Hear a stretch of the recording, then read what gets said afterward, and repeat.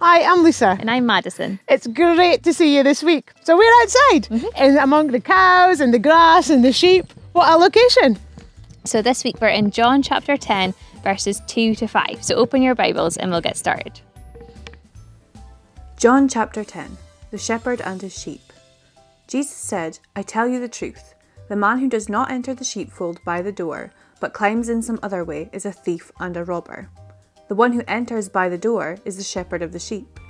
The man who guards the door opens it for him, and the sheep listen to the voice of the shepherd. He calls his own sheep, using their names, and he leads them out. He brings all of his sheep out. Then he goes ahead of them and leads them. They will follow him because they know his voice, but they will never follow a stranger. They will run away from him because they do not know his voice. So here we see that Jesus refers to himself as the Good Shepherd. Do you know, a shepherd looks after sheep. And I can just imagine out here in the country, the shepherd opening the gate, calling to the sheep, come on, in you come. All the sheep wandering into the gate. And then that one or two that didn't feel like following the instructions, and the shepherd calling them back, come on, you can't stay out here. And he would have kept going until he got all the sheep into the gate. And then, of course, he'd have shut the gate to make sure all the sheep were safe.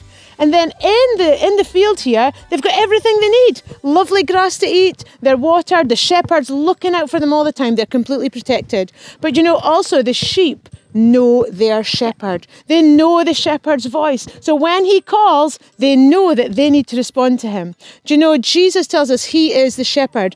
And Jesus, he wants us to listen to his voice when he's calling us. He knows us by name because he is the shepherd. He knows each one of us. But he also wants us to know him so that we know his voice, that we know him. So how can we make that a challenge this week? Okay, so over the past few weeks, we've learned a lot about Jesus, and Jesus knows a lot about us, just like you've just said.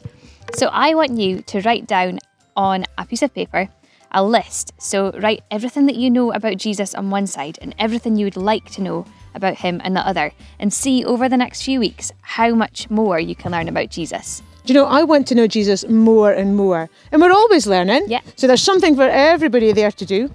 And we'll see you next time. Yeah, see ya.